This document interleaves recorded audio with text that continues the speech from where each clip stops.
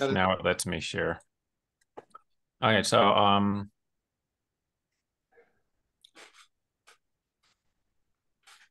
okay, are you guys seeing that? Mm-hmm. Okay, good. So okay, so I'm gonna do my ontological proof of moral realism. Um and now I have to say some stuff about reasons first.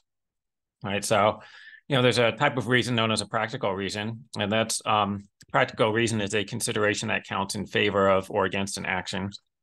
Um, Saying that you have reason to do something does not entail that you should do it, all things considered, right? It just means you have some reason to do it that's compatible with having stronger reasons against it. This is just a terminological point.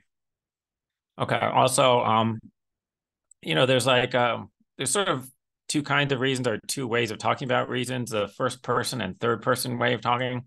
So third person reasons are, well, okay, so there's an example where, let's say, you're thirsty and you want to take a drink, and there's a glass of something which you think is a glass of gin, and you would like to drink it. And unbeknownst to you, it's actually filled with petrol. Okay, do you have a reason to drink it? Okay, and suppose that you like gin, and it would be tasty. Okay, well, in the third person sense, um, you have good reason not to drink it, and no reason to drink it. In the first person sense, you have a reason to drink it. Okay, so first person reason is sort of a reason that's apparent from your own point of view. A third person reason is the reason um, that you have sort of from the objective point of view, taking into account the actual facts of the situation. All right. So again, that's just some terminology. So you have a first person reason to drink it because you think that it's gin and it appears to be gin. And you have a third person reason to not drink it because it's not actually gin, it's actually petrol. Okay. Now I have to explain what moral realism is. So I'm going to understand this in terms of moral reasons. So moral realism holds that there are objective moral truths, but in particular, um, there are some objective moral reasons. And so these would be reasons that are non-selfish. I take it that a moral reason has to be a non-self-interested reason. Also categorical, meaning you have reason to do something whether you want to or not, and whether it helps to satisfy your desires or not. And also they should be observer independent, meaning that when you have a moral reason to do something, that doesn't depend upon the attitudes that observers would take towards your performing that action. Okay, so now this thesis is controversial, but it's not an absurd thesis. Many people hold this view. Okay, so that stuff that I summarized, that's supposed to summarize what it means to have objective moral reasons. Okay, so there are many smart people who believe moral realism. Like there's a picture of Immanuel Kant here. Like he would be an example of a moral realist. So I think it's fair to say that there's at least some reason to believe moral realism, and it doesn't have a probability of zero. You shouldn't assign probability zero to moral realism. Okay, and so that's all that my argument is going to need. Okay, now here's a general principle about the way reasons work.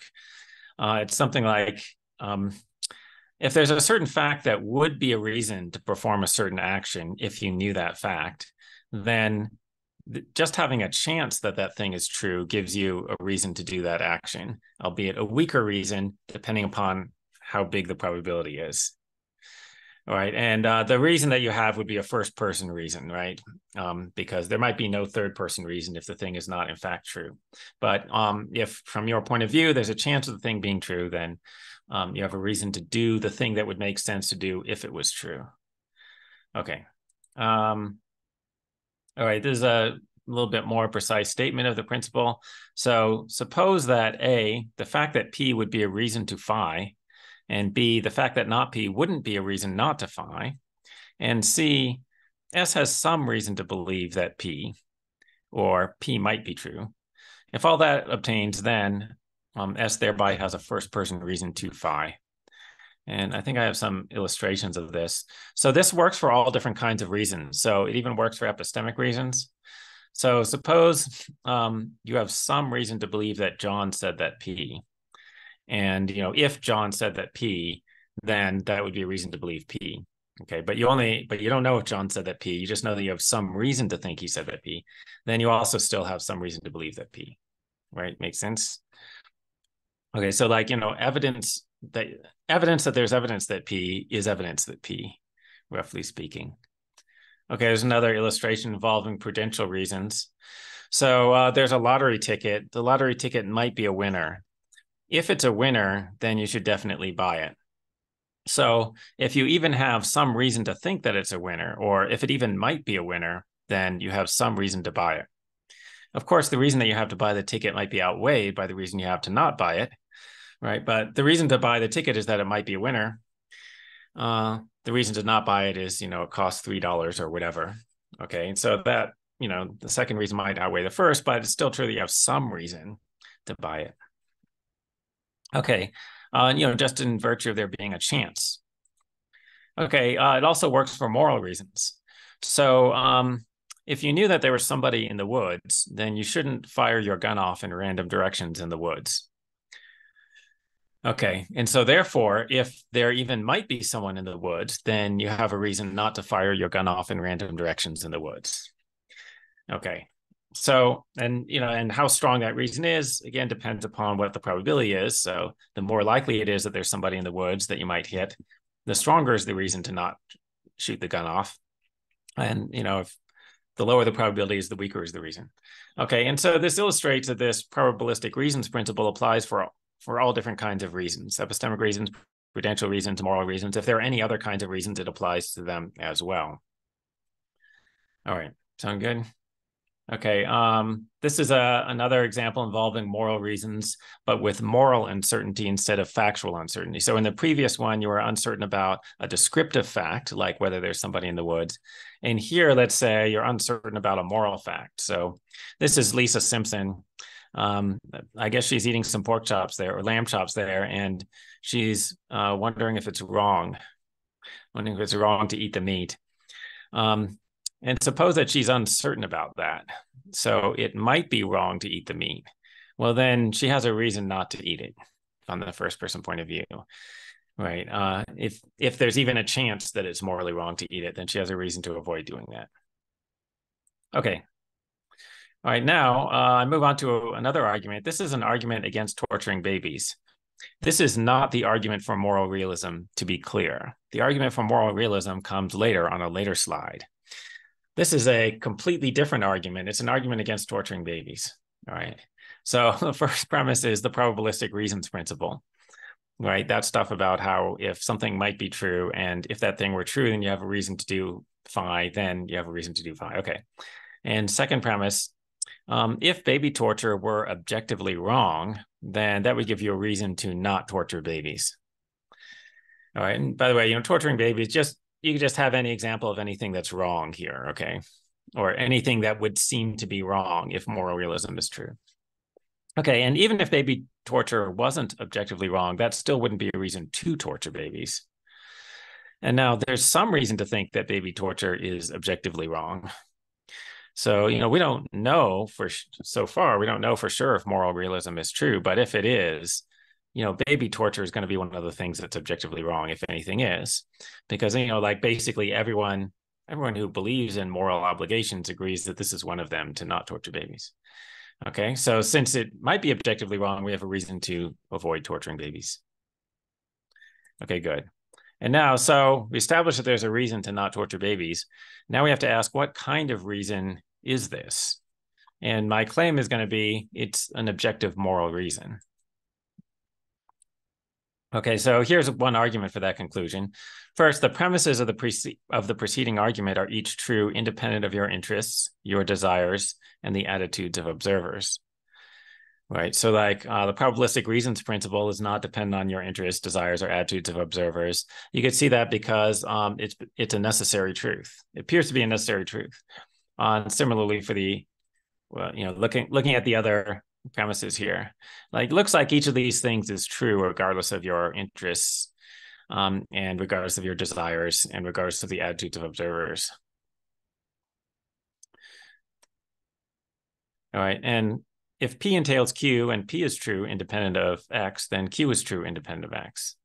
And so therefore, the conclusion of the baby torture argument is true, independent of your interests, desires, and the attitudes of observers. So you have a reason to avoid torturing babies that is independent of interest, desires, and observer attitudes. So it's an objective moral reason. Okay, here's a shorter argument for the same conclusion, that it's an objective moral reason. The reason to avoid baby torture is that it might be objectively wrong. But that reason is obviously not an appeal to self-interest. It's not an appeal to your desires. And it's not an appeal to the attitudes of observers. So it's an objective moral reason.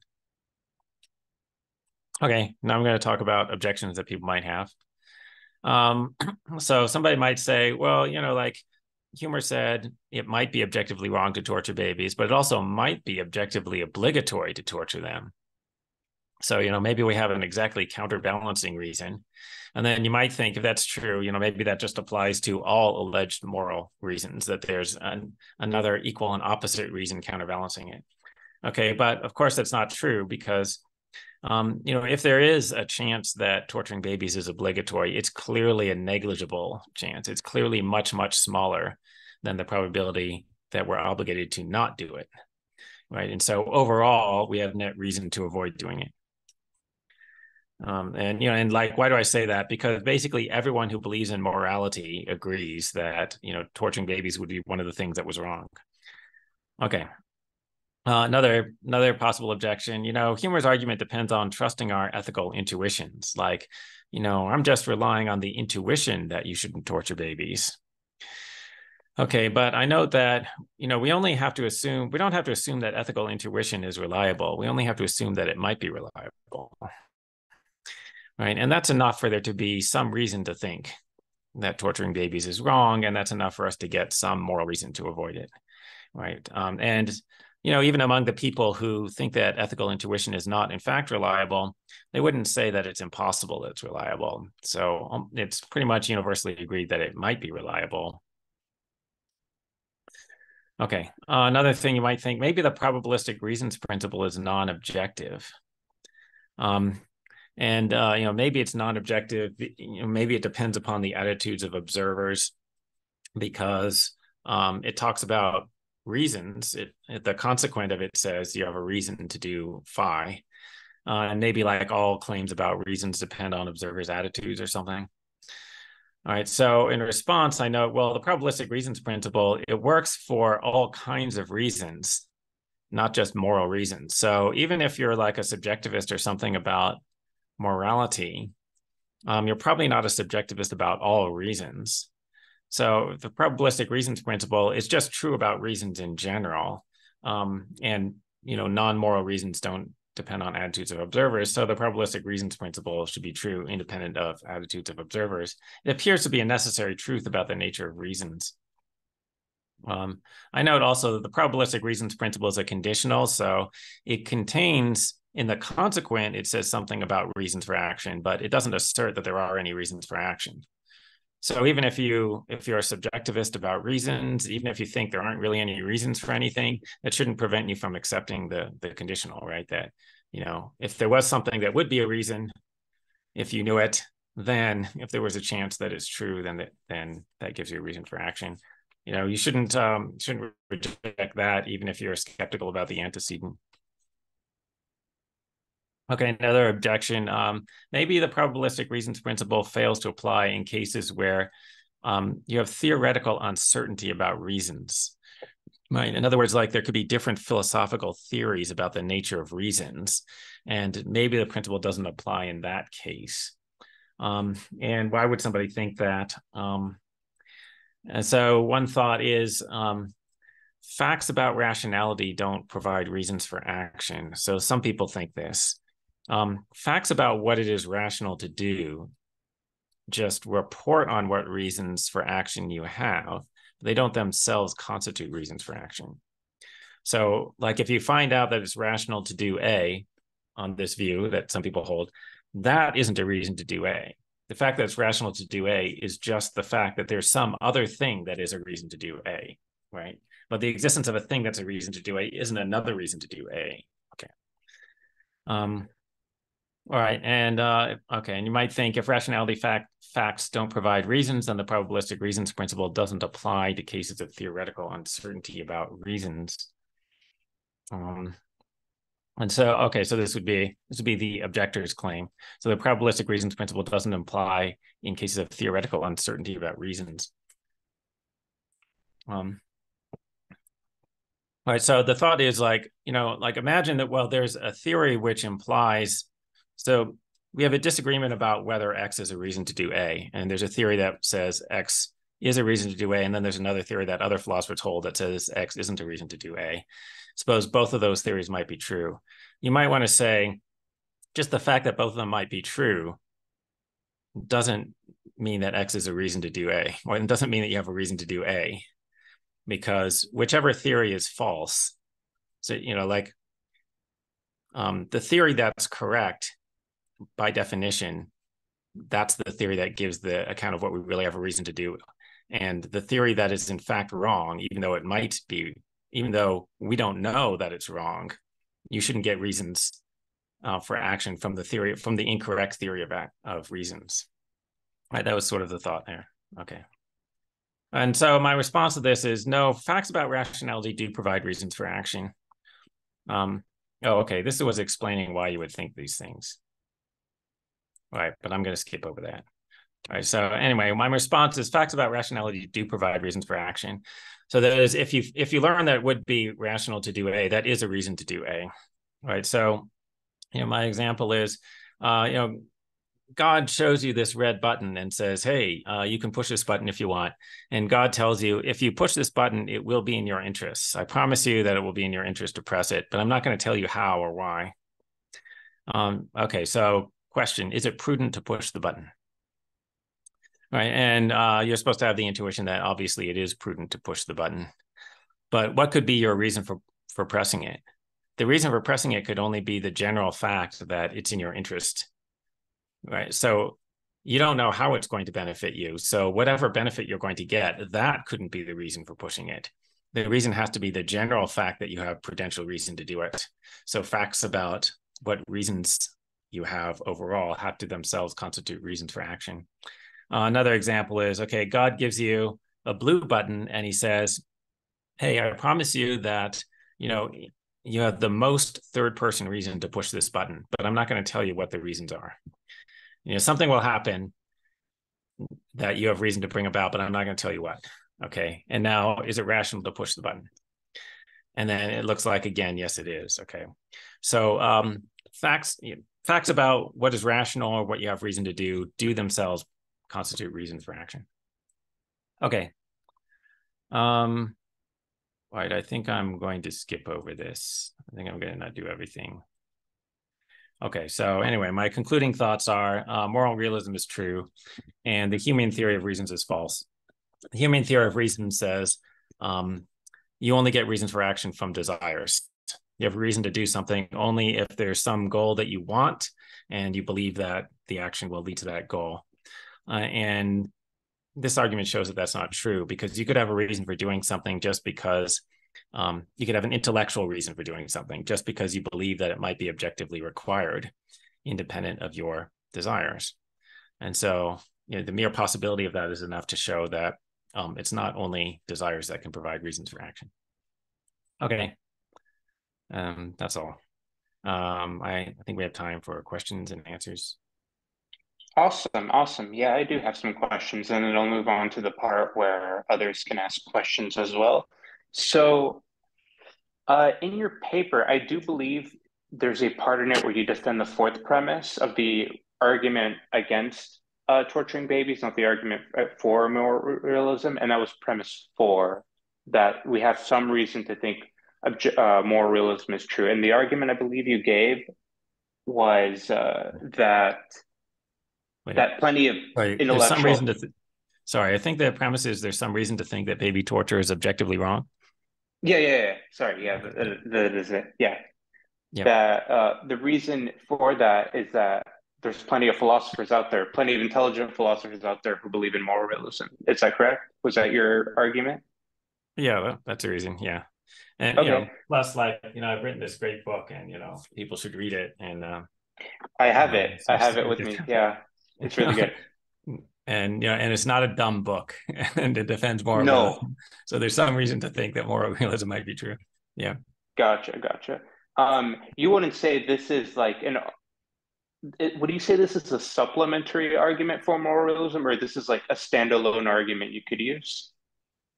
Oh, just the appeal to the opinions of philosophers. Yeah. Yeah. Yeah. So well, that is a reason to believe moral realism. It's not that strong because the consensus isn't that strong. Moral realism is the majority view. So there's a survey of philosophers' opinions, the Phil Papers survey. Yeah, yeah, You can yeah. look I've up seen it. online. So moral Hmm. realism, it's the plurality view. I don't remember what the percentages are. So it's probably correct from that. However, philosophers have been wrong so much that this is not a really very strong argument by itself. Gotcha. I think it's very easy, accessible, but so is Ethical Intuitionism, the book, and I really, really enjoyed that book. That was just curious about that point because it seemed that premise four is, I think, true, like that premise four is true. I was just wondering, like, okay, like, what if there's no humans around, right? Like, then would that mean that that argument would fall apart? Because I think most moral realists would say that objective moral reasons exist independent of any humans existing, and it seems like this argument relies on the existence of people being around. I hope it Okay. makes sense there. Oh, okay. Yeah. I don't know. So, I mean, you might think, well, if there were no babies, then baby torture would be impossible. So, so would it then be false that baby torture is wrong? and then, and then I want to say no. It would still be that it would still be wrong. It just would not in the intended sense, right? Because the intended sense is if you get a chance to torture a baby, you shouldn't do it. So that would still be true, and if there were no babies to be tortured, right? And then you might think, oh, but what if there were no agents either? Right. And it's the same thing, right? Like, so the fact that it's wrong to murder doesn't imply the existence of any people. It just means like, if there was an agent who had a chance to murder, then they shouldn't do it. Gotcha. Gotcha. Okay, that does make sense. Do you think that this is more related to your book, the book you just presented, Ethical Intuitionism? Intuitionism, it's compatible with naturalism and theism, correct? Yeah, that seems right. Okay, okay. But it's not compatible with divine command theory, right? Right. Yeah. Okay, okay, Yeah. that was So, my understanding. yeah, I mean, in the book, I say that the divine command theory is actually a form of subjectivism. Divine command Hmm. theorists don't like that. They don't want to be called subjectivists. But the reason is so, subjectivism is a view that moral truths depend on the attitudes of observers. And the divine command theory just posits one particularly interesting observer, but he's still an observer, where our moral Hmm. obligations depend on that observer's attitudes, right? Namely, God. So there's only one of him, so it's not going to vary from one person. Like your obligations won't vary from one person to another or one culture to another, uh, which is good, but it's still subjective because it still depends on that observer's attitudes. Gotcha, gotcha. And is ethical intuitionism compatible with robust realism? Robust realism about ethics. About ethics, yes. Yeah, yeah. So I oh wait, sorry. Define robust there. Robust. So the way I've seen it being used is that there exists, I mean, it's kind of general, right? Like there exists moral facts about the world that are independent of uh of observers, of like what you just mentioned earlier, Yeah. right? That's the way I've seen it be defined. Yeah, yeah. So I mean, um, ethical intuitionism entails moral realism. It's just a form of moral realism. So Hmm. it's moral realism plus an account of how we know about the moral truths. There are objective moral truths, and how do we know about them? Partly on the basis of a thing called ethical intuition. Um, Mm. you know, I was thinking that the robust might mean something like there's a small number of people who think that moral properties have causal powers, and that's like, and so that makes it more robust. And I don't think that. I'm not sure if they have causal powers, but if they do, they don't affect anything other than our minds, right? But I'm not even sure that they can affect our minds, causally. Question about Gotcha. I have a question about intuition. Now, where do we get intuitions through perception? Oh, yeah. Well, I guess I should say what an intuition is. So, an intuition is an initial intellectual appearance. Okay, right. So, initial meaning it's not dependent upon going through an argument or making an inference from other propositions. And intellectual meaning it results from thinking about the thing intellectually as opposed to using the five senses or memory or whatever. Yeah, that's empirical faculties. And an appearance is a state of something seeming to you to be the case. Okay, so when you have an ethical intuition, there's some moral proposition that seems to you to be correct as a result of just thinking about it directly and as opposed to observation or going through a process of reasoning. So could you have intuition without perception? I don't And by see why perception, I not. mean, using the senses, having sensory input. Yeah. Well, your intuitions in general don't depend upon observation or sense perception. Okay. Right. So it's supposed to be intellectual reflection.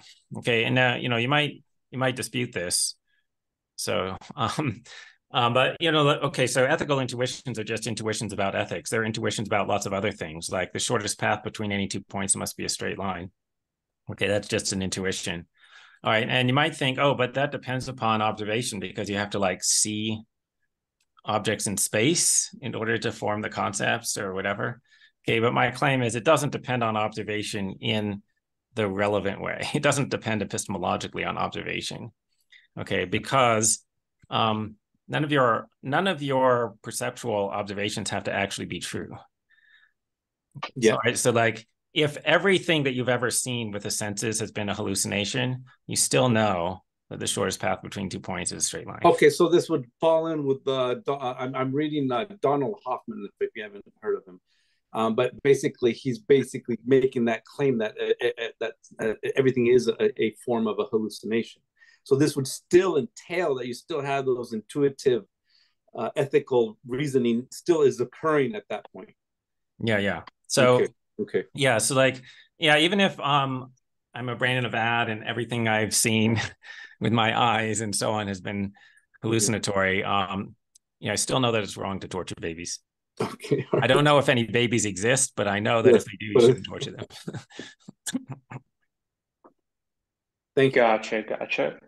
So since I brought it up, actually, how do you define ethical intuitionism? I think you defined it in your book, but I can't quite remember how you defined it. How would you define it? So I mean, it's the view that there are objective ethical truths, and we know about them on the basis of ethical intuition. Basically, yeah. Okay. So there's an ontological part and a epistemological part. Gotcha. Oh, Do you? yeah. I guess I should say another thing is intuitionists generally say that the moral properties are irreducible. Mhm. So you can't explain what goodness is without using other evaluative terms. You can't explain it purely using descriptive language. Gotcha. Do you present the syllogism from the paper we just talked about, the ontological proof paper, in ethical intuitionism, or is this like completely new argument that you present? Yeah, it was not in that book because I hadn't thought of it yet. So it's in a later paper, yeah.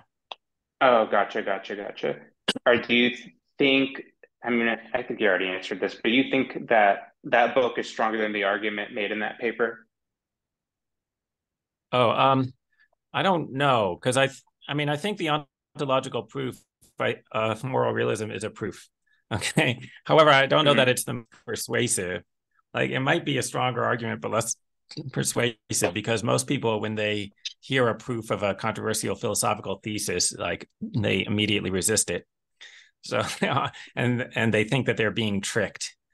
And when you read ethical intuitionism, you won't feel like you're being tricked. So it might be more persuasive. Right. Oh, yeah. Because like the arguments are sort of more intuitive. Yeah. Hmm. It's more intuitive that that's how you might know.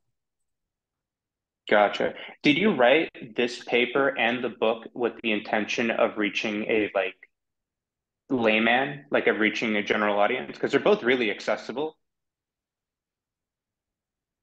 Yes, sort of. Well, I mean, I never wanted my work to be only read by a handful of specialists, right? Because then I feel like I'm wasting my time, right?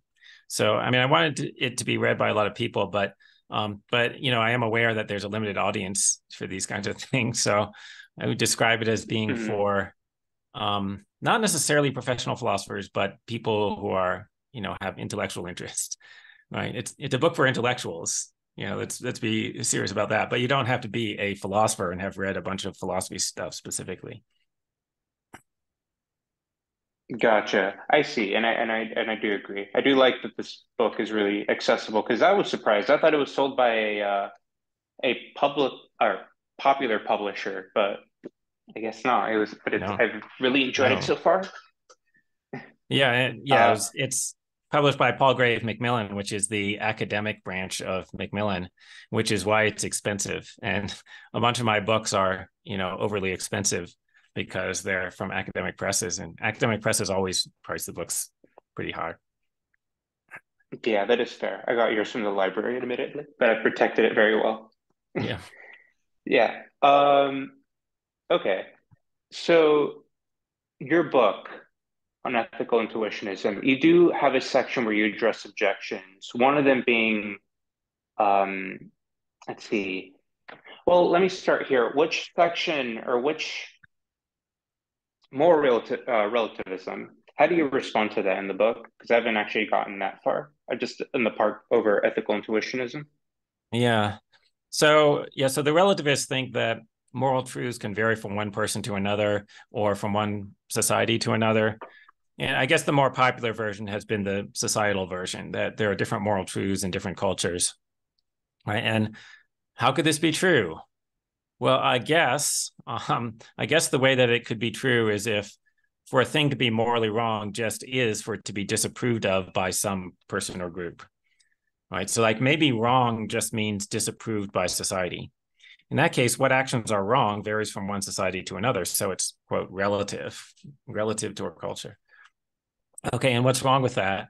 Well, you know, um, perhaps you've seen the popular movie Schindler's List. Okay, so this is a movie about Oskar Schindler, who was a I think German businessman during World War II, and it was about how he saved a bunch of Jews from going to the concentration camps by employing them in his factories, and he had to convince the Nazis to let him keep these Jews in his factories instead of going to the concentration camps, right? And he was pretending to the Nazis, he was pretending that he was doing it for the money, that he just wanted cheap labor. In fact, he was losing tons of money, right? And, you know, wound up going bankrupt. Okay. But, you know, he saved like hundreds or thousands of lives or something. I think maybe around 1,000 or something like that. Okay. So now, true or false? Oskar Schindler was the villain of that movie. Uh, False. Ah, I see what you're He doing. was not. Uh-huh. He was not the villain of the movie. However, what he was doing was disapproved by his society. Right? So, Mm, right, he was in a society in which the conventions that were accepted at the time were that you have to send Jews to concentration camps. Okay, so and you know examples like that, right? If you lived in the American South before the Civil War, you know, and you helped slaves by society, but it wasn't wrong; it was right. So that shows that to be wrong isn't just to be disapproved by society. Okay, and then you know, there's just like a similar argument for any other subjectivist theory. So if somebody mhm, says, "Well, no, I don't think it's dependent on the culture; it's just dependent on the individual." So where something to be wrong is just for it to be disapproved by me, right? Okay, then you know, mhm, well, just imagine a hypothetical situation in which you had horrible attitudes, like you wanted to torture babies. So true or false in that scenario, it would be morally right to torture babies. False, right? Would not be right. mhm. Okay. So anyway, like you know, there's multiple arguments, but that's sort of like the I don't know the biggest, most obvious problem with relativism.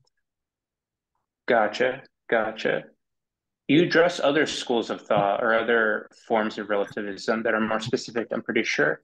That is one big one, but um, let's talk about divine command theory. Is it your response to that essentially the same? Yeah, well, yeah, there's a couple of things. Yeah, so you could imagine God ordering us to do something horrible. Then you could have the intuition. Well, maybe some people would not agree. You know, you could have the intuition that you shouldn't do that thing in that situation. Some religious people would say, no, you got to do it, right? So, like, Hmm. you know, when God ordered Abraham to sacrifice his son Isaac, and then you know, Abraham, it's like he gets the knife and he starts taking his son up to the top of the mountain. He's ready to murder him because a voice told him to do that. And then at the end, God says, "Okay, you don't have to do it. I was just kidding." And then in the Bible, that's supposed to be really good, but I don't think that's really good. Like, what you know, what if your dad told you that that happened? Your dad said, "Hey, you know, son, like the other day, God told me to murder you, and I got my knife, you know, when you were in bed, and I was just about to stab you, but then God told me it was okay. I didn't have to do it." And then your dad goes, "You see how great I am? You see what a great person I am?" I bet you would not think that. Anyway, one of the other things that people say about divine command theory, you know, if you don't agree with me about that part, and like the popular classic objection is, well, you know, are actions wrong because God told us not to do them, or did God tell us not to do them because they were wrong? Mm-hmm. And so, Youth like, for dilemma. Yeah. yeah, so it's said that God gave us a commandment not to murder. Why did he do that? Why did he tell us not to murder? A plausible answer is he told us not to murder because it's wrong to murder, right? But then that means that it can't be that it's wrong only because God told us. It had to have been wrong already for some other reason, right? Now, you know, suppose you say no, it wasn't already wrong. Well, then what possible commandment? And it would have to be that he couldn't have any moral reasons. Right? Like if all of morality comes from God, then God couldn't have had any moral reasons behind why he gives his commandments. So, and that means everything God does is arbitrary, or that all of his commandments are completely arbitrary. There's no reason for giving them. Right. But then it's hard to see why somebody giving completely arbitrary commands would generate an obligation to do those things. Mm. Gotcha, gotcha, gotcha. Uh, let's see, other schools of thought out there. Um, do you deal with some more obscure theories of ethics in your book, or just some more popular Hmm. ones?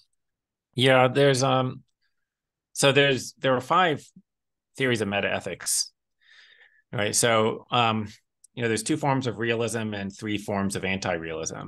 So, you know, realism is just the view that there are objective moral truths. Okay, so one form of realism is intuitionism. The other form is naturalism, which claims that moral truths are reducible to descriptive truths. So you could explain what goodness is using purely descriptive language. Now, most people find that highly counterintuitive. So um, I would not normally spend a lot of time talking about that. Only philosophers think that that might be the case. Okay. Um, and then, okay, the three forms of anti-realism. So anti-realism holds that there aren't any objective moral truths. So that means that either moral statements are always false, or they're neither true nor false, or maybe they're sometimes true, but their truth depends upon the attitudes of observers. Right. And those are the only possibilities. If none of those is the case, there have to be objective moral truths, right? So, you Hmm. know, put it this way, like, okay, if the moral statements are either true or false, they're not always false, then they got to be sometimes true. And if the truth or falsity doesn't depend on attitudes of observers, that means it's objective. So there have to be objective moral truths. Okay. So that's why there's only three forms of anti-realism. Right. And so we talked about the subjectivity slash relativism version. We didn't talk about the other two, right? The idea that they're neither true nor false, sometimes referred to as non-cognitivism or expressivism, right? In the people who say this, the reason they're saying that is they think moral statements don't really assert anything. Like when you say murder is wrong, you're not really making a claim about anything. You're not saying that something has a property. What you're doing is something more like you're expressing your negative attitudes about murder. And so that's neither true nor false. It's like when you say ouch, that's neither true nor false. Or you say, boo on murder. Okay, that's neither true nor false. That's just expression of emotion. Okay. And the last theory is nihilism, which is the view that, okay, so there are these moral statements, they're either true or false. And actually, they are asserting that things have objective moral properties, but nothing has objective moral properties, so they're always false. Right? So, okay, so according to the nihilist, nothing is either right or wrong, and nothing is either good or bad. Yeah. Gotcha. Nihilism it's a pretty obscure position in philosophy, right? Mean unpopular? I don't Yeah. know. I mean, so there's no consensus, and I think that moral realism is the most popular view. Mm-hmm. Most of the realists, well, it is the most popular view according to the Phil Papers survey. Yes. And now, which form of realism is more popular? I'm not sure. So I don't think there are a lot of nihilists, but it's not like unheard of. It's really not surprising to run into somebody who's a nihilist. Right? It's a lot more popular than like external world skepticism. Oh, I don't even know what that is. Oh, like the people who think that we don't know anything about the physical world, right? Like there's very few of those people, and there's significantly more people who think that like there's no moral truths. This guy, Donald, oh no, sorry. Donald Hoffman, I would say would fit under that camp. Yeah, an external world skeptic. Yeah. Yeah. Yeah. So All anyway. right. No worries. All right. So one last question I wanted to ask before I can let the others ask questions. What got you into philosophy? I mean, I guess that I took a philosophy class in college, and it was awesome, and it was the most interesting class that I had, either before or since, other than other philosophy classes. So, and then I thought, okay, so I wanted to take more philosophy classes, but also then I had to think, well, but could I actually do that as a career? And but there were a lot of different things that I could do. Like I was good at a lot of different things, but I thought that, well, I should use my abilities to do the thing that's most important. And so I tried to think about what's the thing that's most important that I would be good at.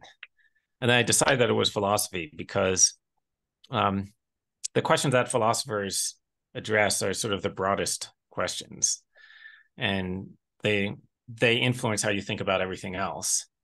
And so it's most important to get those things right. And so I should spend my time trying to get philosophical questions right. That's more important than getting any other kind of question right. All right. Well, thank you for joining us for the second time for the Southwestern College Philosophy Club. It's been an honor, and hopefully we can have you a third time. Yep, you're I welcome. think we can end the recorded part here. Hannah, can you end the recording?